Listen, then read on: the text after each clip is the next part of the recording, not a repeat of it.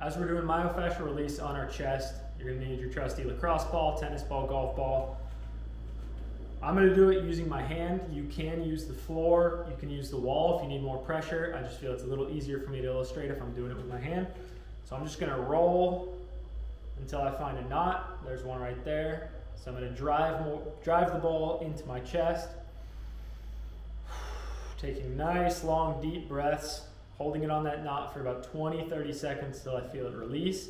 And then I'm gonna keep rolling it out. You can even go up into your shoulders here as I throw the ball against the ground. You can go up into your shoulders, get there, just roll it around side to side, find those knots, hold on them for a bit to get them to release.